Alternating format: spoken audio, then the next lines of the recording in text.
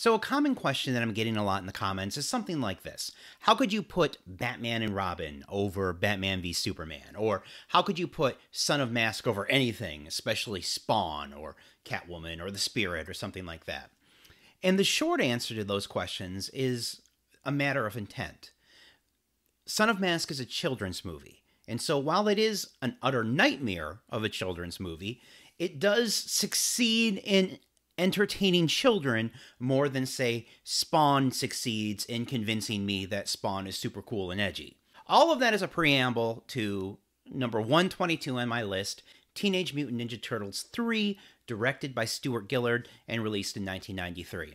TMNT 3 has a lot of good things going for it. The creature design is not quite as good as those for the other two, but it's still pretty darn good, a lot better than the CGI monstrosities that we get in the Michael Bay produced films.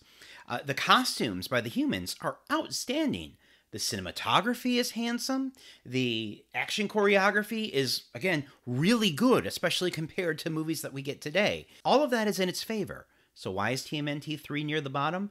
Because it is ridiculously boring. Who in the world had the idea of taking a movie about Teenage Mutant Ninja Turtles and setting it in, 16th century Japan?